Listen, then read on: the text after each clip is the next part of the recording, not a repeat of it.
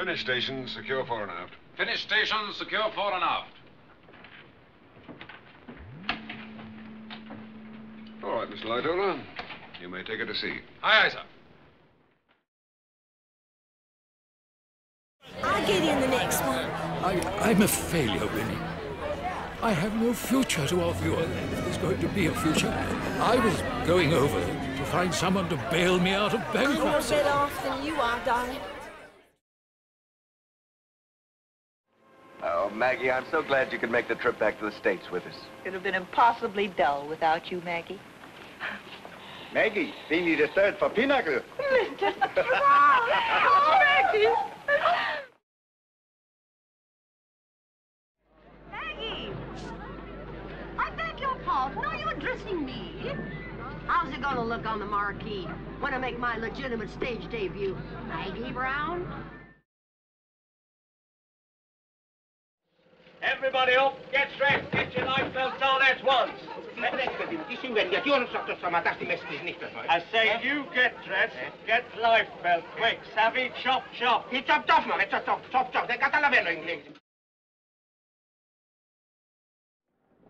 What's this? What's this? How do you lot get here? I see that your game is in. Well, let me tell you, it'll go on with a lot of you if anything is missing from this room tomorrow. Well, how's Cape Race working, eh? Well, there's a lot of repeats. It's not too bad. Oh, there was an ice report from the Californian. We went to the bridge. All right.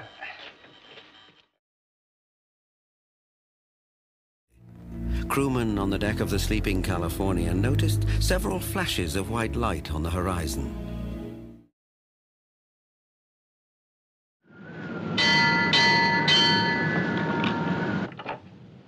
What did you see? Iceberg, dead ahead, sir. Iceberg, dead ahead, sir. Colonel, are there any boats on that side? No, miss, but there are a couple of boats all the way forward. This way, I'll lead you. Any rich upstart can get his pick of accommodation up there, and any nobleman short of funds might find himself traveling down there. So, in a sense, the thing is constructed on the American principle of equal opportunity based on the ability to pay. I just need Mr. Hockley and Mrs. DeWitt Bouquet continue to be appreciative of your assistance. They asked me to give you this in gratitude.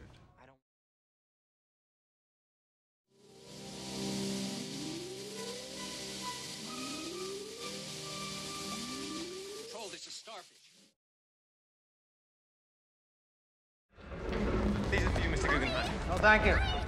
We are dressed in our best and are prepared to go down as gentlemen. But we would like a brandy.